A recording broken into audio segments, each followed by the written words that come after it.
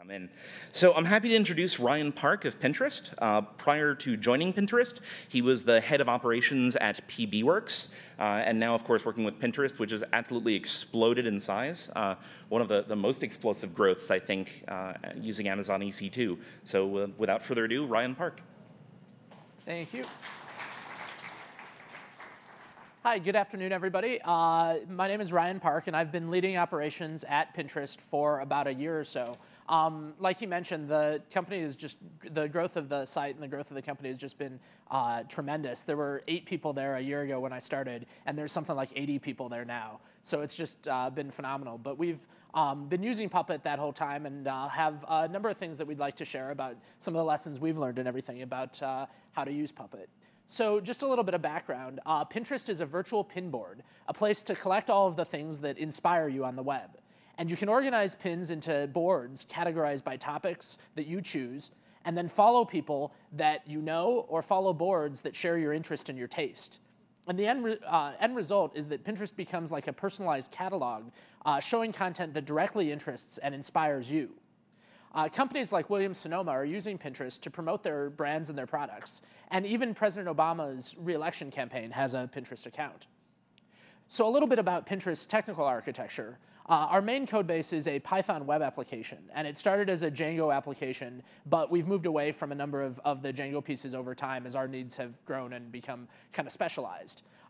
So we've moved instead to a more service-oriented architecture. And so we have a number of internal web services or thrift services that communicate then with back-end data stores like MySQL and Redis, an in-memory database, and Memcache. And of course, for performance reasons, the web application itself also talks to Memcache directly a lot. Now, all of our servers are virtual instances on Amazon's EC2 platform. So we don't run any physical hardware. It's all entirely in Amazon's cloud. And that's worked well for us and had some really interesting benefits and interesting challenges, especially when working with Puppet that we'll go into a little bit later in the speech. So before Puppet, we would basically use Amazon machine images or their snapshots, basically, to configure machines. So we'd build up what seems like a perfectly good database server and decide sort of from gut feel that it felt OK and make an image of it, and then launch a copy of that image the next time we needed another database server or something. And that worked OK, but there never was any real way to validate that these database servers were correct. And when we launched, once we had a bunch of servers up, there was no way to run code against a lot of them or make changes to them. And so, for example, when the early employees launched a new database server, in order to change the host name that appears in the prompt, they would just go and edit the bash profile and change that host name right there in the bash script rather than actually setting the host name on the server or something. And obviously, there were just a lot of little things like that that meant that every server became kind of a unique snowflake and was difficult to manage. And we had no real list of what was running in our architecture, so we'd actually have to look at the known hosts file, see what servers people have SSH'd to over the last few weeks or over the last few months, and hope that that was a somewhat authoritative list of what servers we had. So when I got to Pinterest and was sort of the first person dealing with technical operations as my main focus, bringing in Puppet and bringing in Puppet Dashboard were really critical to the work that we did in sort of standardizing everything. So Puppet Dashboard is a web application. It's an open source product from Puppet Labs, and it lets you define all of your servers and what Puppet classes should be installed on those servers. So we use this data as the source of truth about what's running in our environment.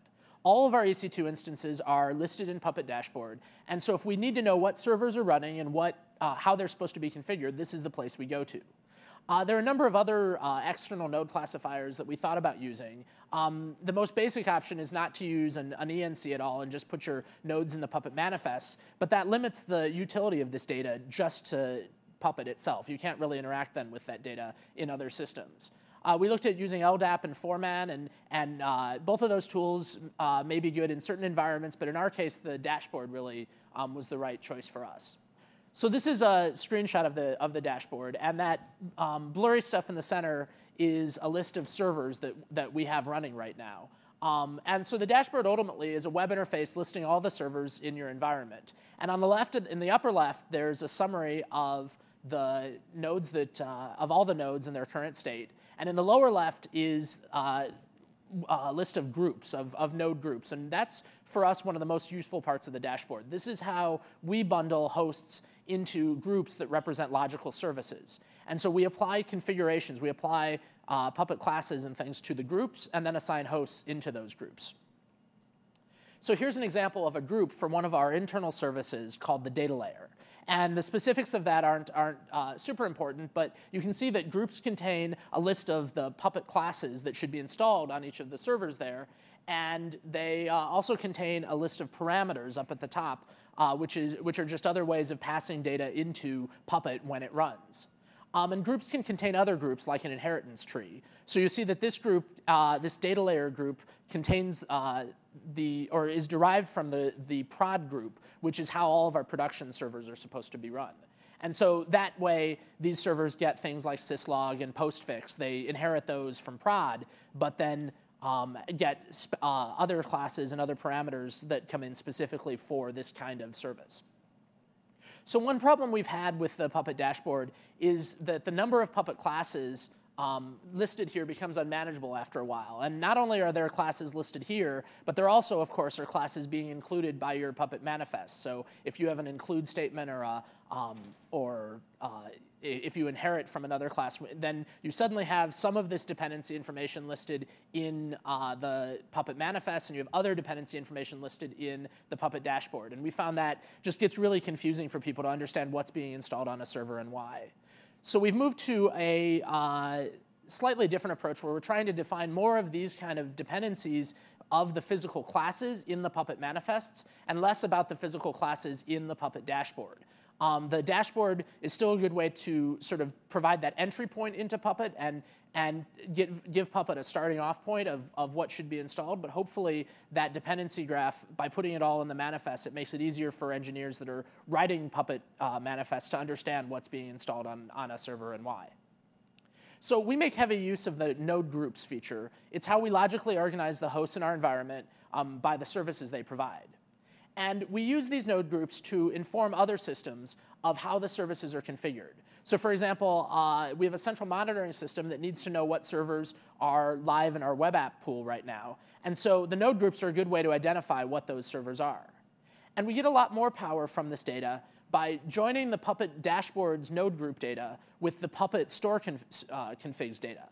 Now, both of these can use MySQL as a backing store for both of those kind of systems. So we have them both in the same MySQL database, and we can literally join that data together then to report on both the logical way that servers should be configured and sort of the physical properties of what the facts are and how the servers actually are configured. We built a REST API to interact with the data in the Puppet dashboard and the stored configs. And the API's output is JSON, which means that it's easy for both people and software to understand. The source code to this API is in the code samples that we have up on GitHub, which is at github.com/Pinterest if you're interested in following along. So one caveat to this is that we wrote this in Python because that's the language that we know and understand best. And it makes a lot of assumptions about our server's architecture and exactly how our environment looks. But hopefully you can take a look at the source if you're interested and get some ideas about what might work for you. And perhaps it will work directly as is for some of you. Now, Puppet Labs recently released PuppetDB, which is another open source product that also has a REST API for interacting with that stored configs data. Now, this may be more useful to some of you because it's a lot more generic and should apply to most any Puppet environment. But we've found that one really useful thing of tying this both to the dashboard and the stored configs together is that it allows us to get that sort of combination logical and physical view. And the PuppetDB is much more of an interface for the physical data, like from your stored configs or from the last catalog run or something.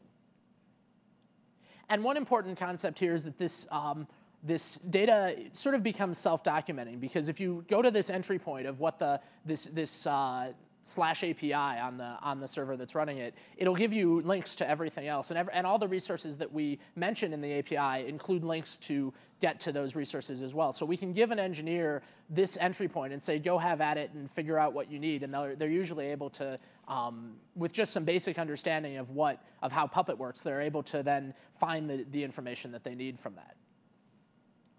So let's look at some examples of the data that we serve from the API. This is a list of all the node groups we have defined in Puppet Dashboard. And this list itself is pretty basic. It's just a set of names of the groups and URLs to get more detailed data about what's in that group.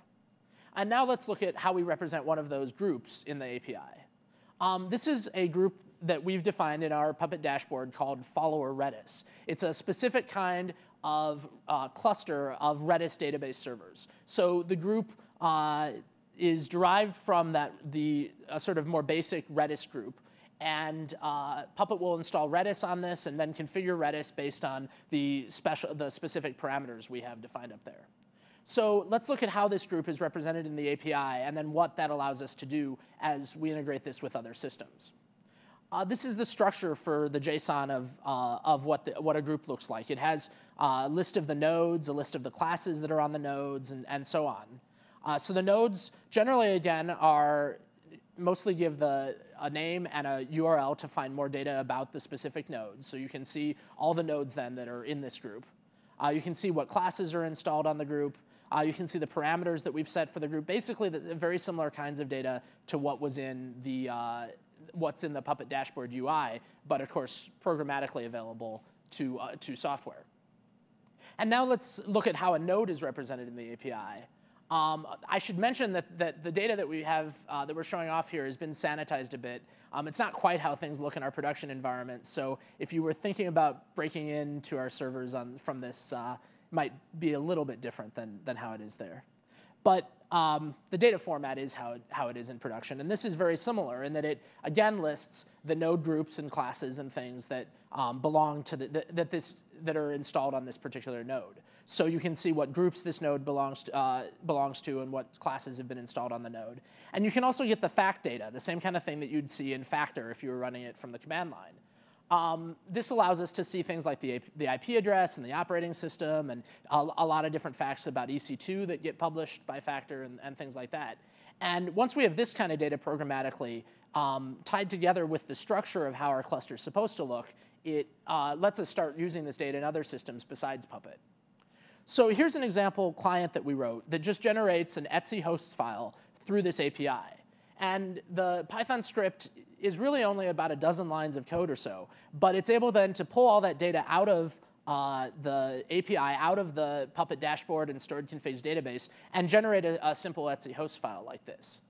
And once you have the ability to do that in just a dozen lines of code, it means that we can use that data to configure a lot of other systems. So in addition to the Etsy host file, we generate configuration files for Monet, our monitoring system, which allows us to just make sure all the servers are up and responding on the ports that each group is supposed to be responding on.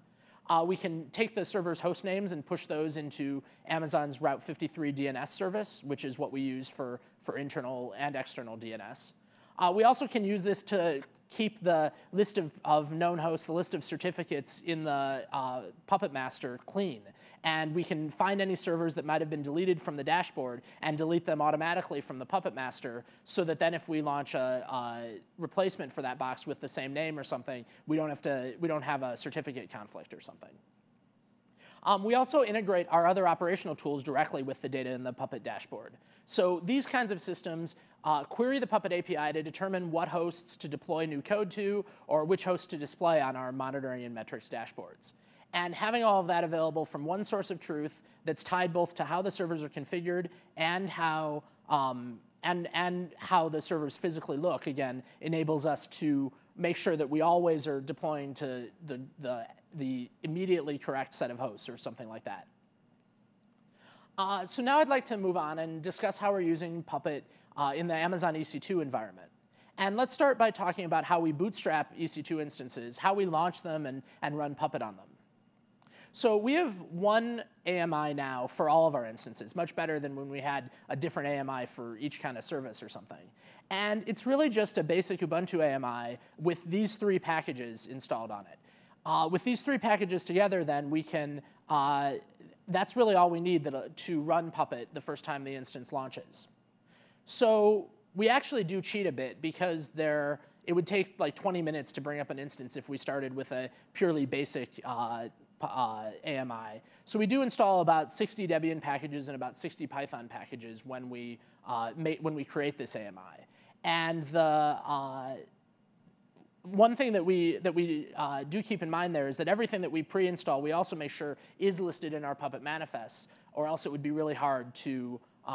That way, Puppet can basically ensure that it's that the server looks like it's supposed to, even if someone has gone in and maybe accidentally or intentionally changed something later. So when launching EC2 instances, the good news is they let you specify a name for each instance. The bad news is that name is not actually correspond to the host name or anything useful on the instance itself. And we do use those names as a way to keep track of what our instances are doing. Our names for our servers are like app001 or app002, things like that. But the host names always get set to something ugly like this. So we actually use the RC local script to query for the host name, the name that we query the EC2 tags to get the name, and then we set the host name based on that tag. So just an example of the code that we use for this.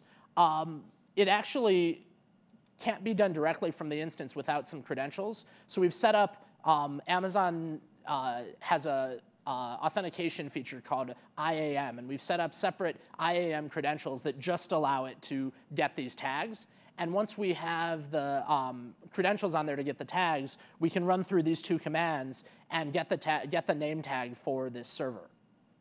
And this just pulls it into a local variable, a bash variable called instance name.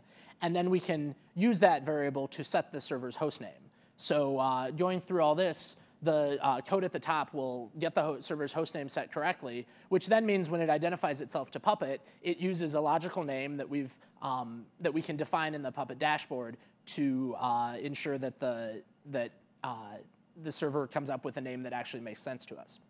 And once we've run through those two basic steps, then we can just run Puppet once, and it'll connect to our Puppet master and work correctly. So I'd also like to talk about how we use Amazon EC2's auto-scaling features. Now, when I made this slide, we're running about 80 servers for our main web application. And we need this much capacity to handle our afternoon and evening peak traffic, but there's a lot of wasted capacity late at night when traffic is much lower. So normally, you'd have all of your servers running 24 hours a day, as shown here, but we recently implemented auto-scaling so that we can bring up more servers in the afternoon and evening and shut down servers that we don't need late at night. And by using auto-scaling, we've cut the number of servers we're running on average by about 40%. And since we're paying for EC2 servers by the hour, we've tied our cost structure much more directly to the amount of traffic we're actually supporting throughout the day. So one issue with this is that Puppet Dashboard, when you use Puppet Dashboard as the external node classifier, Puppet Dashboard needs to know about each server in advance in order to know what to install on that server. And so normally, when you set up a server, you'd go into Puppet Dashboard in the web interface and add the server and configure it right there in the web interface. But that doesn't work so well when you're launching dozens of new instances every day, automatically every day, especially when you're doing it in the middle of the night when you really don't want to be sitting there. So we have created another endpoint for our API that allows us to, when we bring up a new server, get a host name for that server and basically inform Puppet Dashboard that it should be watching out, that here's a new server it needs to know about. So if we send a post request to this /API/provision endpoint, then it will add a node to the dashboard database and return the host name. So with the auto-scaling, you don't know host names in advance. You don't know that this one's going to be app 080 or 081 or something. You just may know that it's going to be in the app group. So if we know it's in the app group, then we can basically ask the Puppet Dashboard to create a new host in that app group and give us back a name that's going to be the name for that host. And it would return something like app81 or data layer 005. And once it returns that, then we know that we should use this name. And when we connect to Puppet with this host name, that the dashboard will provide us with the right configuration for the group because it's been provisioned in the dashboard through this post command. And one nice thing is that this endpoint we actually are just returning as a string, not as JSON. But the benefit for that is that then we can use it directly in that RC local script instead of just setting the hostname from the EC2 tag. So this is the code that we use to set the hostname if there isn't a hostname in the EC2 tag, if it's coming up from the autoscaling. And it just pulls in the node group name from a file that that's an EC2 specific thing called user data, which is just another way to pass data into an instance. You can pass in a big long chunk of XML or JSON, or you can pass in just a single little string or variable. And so we pass in the user data the name of the group that the node's supposed to be in.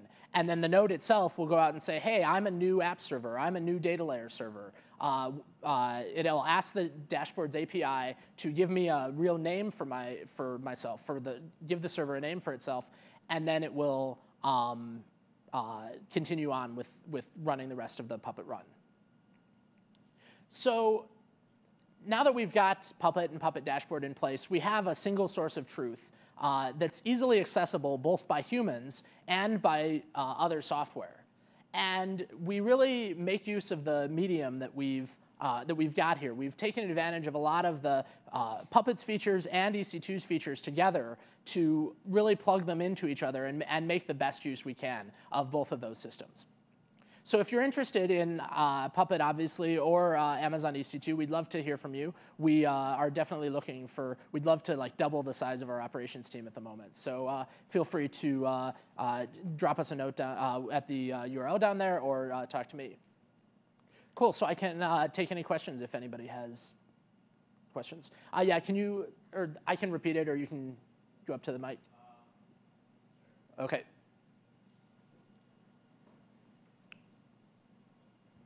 How do you handle the certificate signing when you're auto-scaling? Yeah, so we use auto-signing for everything.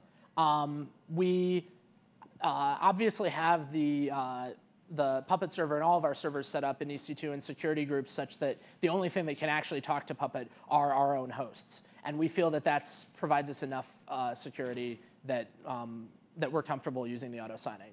But because we reuse host names between each day, that we may launch 80 app servers today and then shrink that down to 40, but when we bring it back up again tomorrow, we don't want to start with 81 up through 120 or so have it grow forever. So that's why we have to clean out those old certificates from the Puppet master before we launch the next day. Yep. You said you weren't doing too much classifying in the dashboard, so do you just have some meta classes in the dashboard, and then those define all the other classes, and you have a web server class, and then in the manifest. Yeah. The question was about how we, what we classify in the dashboard versus in the manifest. And so, yeah, the examples I've shown here were a couple of classes that we set up a few months back. But the pattern we've been trying to use instead is to have like a MySQL server class in the dashboard. And so there might be a MySQL server group, and the only thing that group really installs is MySQL server class. And then that class we use to configure exactly what should be on those MySQL servers. And to some extent, there's a one-to-one relationship between server roles and the classes that they install at this point. So rather than having a bunch of different classes that role or that group is going to install on the server, we try and keep that to one class in Puppet, and then let Puppet, through its dependency resolution process, install all the other classes that are needed. Yep.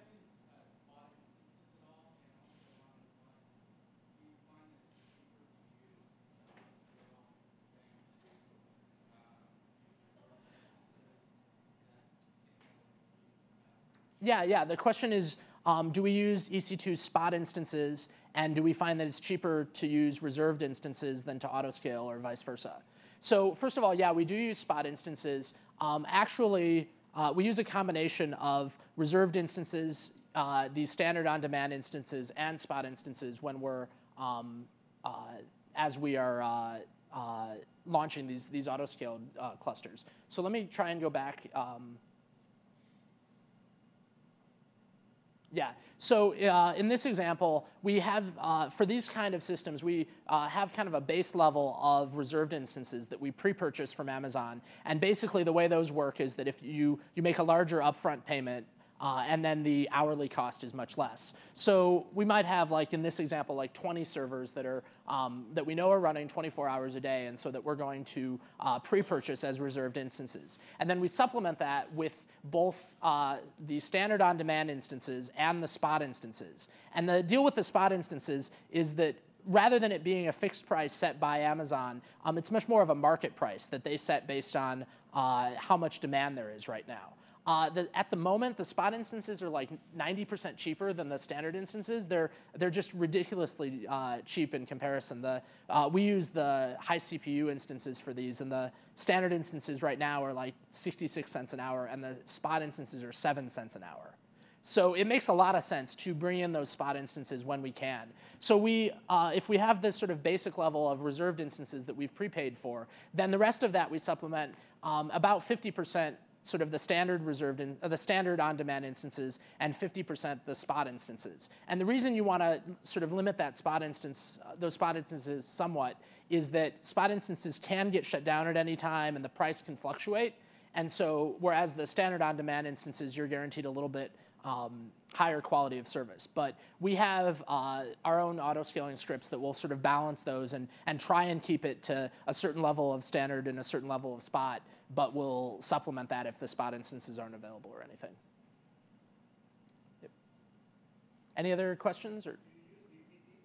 Yeah, the question is about VPC, which is Amazon's virtual private cloud, which is a way of sort of segmenting your own servers into a more of a private area of Amazon's cloud.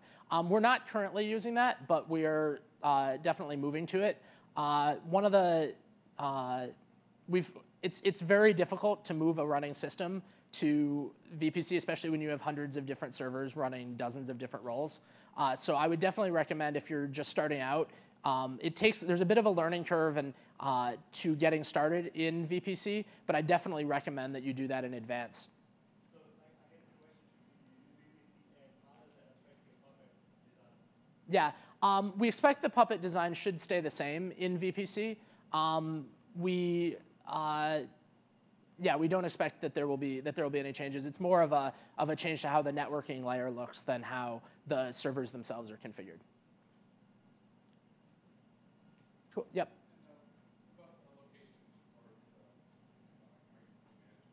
Yeah, so the question is location and sort of where our servers live. And we currently, all of our servers are in the US East region right now, which is sort of a geographic region, a geographic area. Other options would be to put it in US West or in Brazil or Tokyo or all around the world. We currently are all based in US East. But within those regions, they give you different availability zones, which are sort of the equivalent of multiple data. They're like multiple data centers in a region. And the idea being that if they have a power outage or some kind of major catastrophe of some sort, it may affect one availability zone, but it generally shouldn't affect more than one in the same region.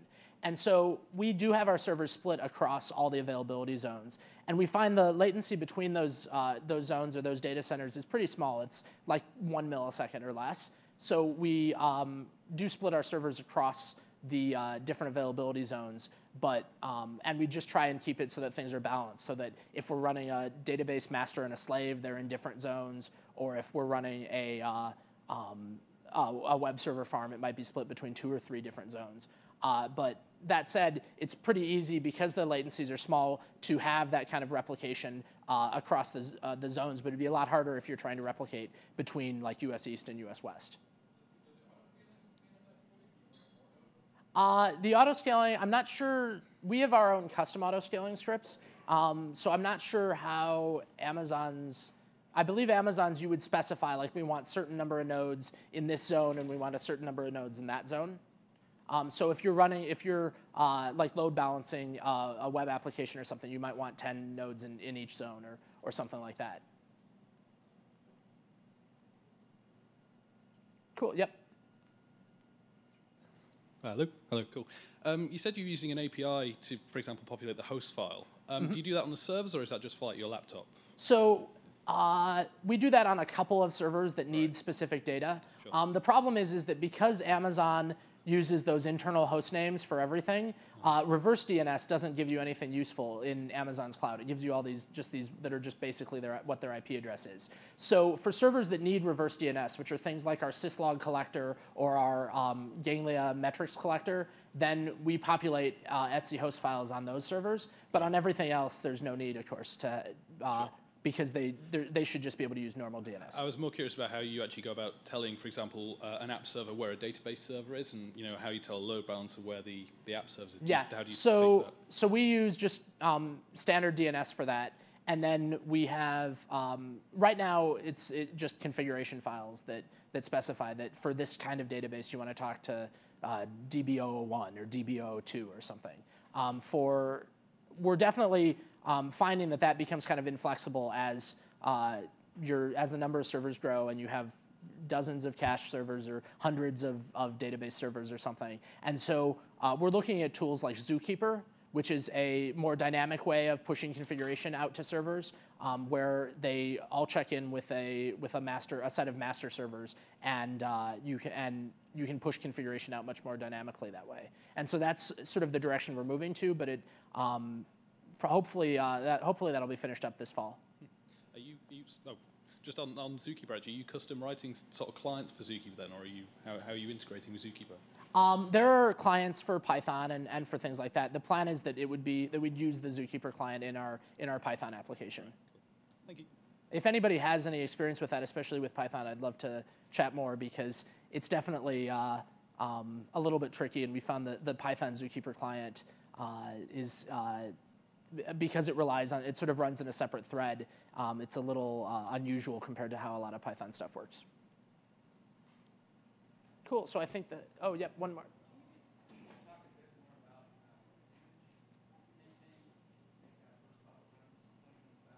Yeah. Yeah. So. Right. So the image we have, we preload like 60 Python packages and 60 Debian packages or so. But all of those are defined in Puppet. So if we need to upgrade, if we need to change a version, or we need to remove one maybe, or add more, of course, we can do all that through Puppet. So we expect that this box is going to be somewhat pre-configured, but by no means does it have everything that it's going to need for any particular role. And so it always is going to check into Puppet, and when it does, then Puppet can actually, if it's like ensure latest or ensure a specific version of a package, then Puppet would just make sure that the newer version gets installed. Cool. Well, I think we're about out of time. Sure. Yeah, the question is, are we managing OS patches with Puppet? We are to some extent. I mean, it's like a lot of our packages we just use ensure latest, and then we have our own OS repository so that we can control what actually latest really means. Cool. Well, thanks a lot, and I'll be around to answer any more questions if anybody else has questions. Thanks.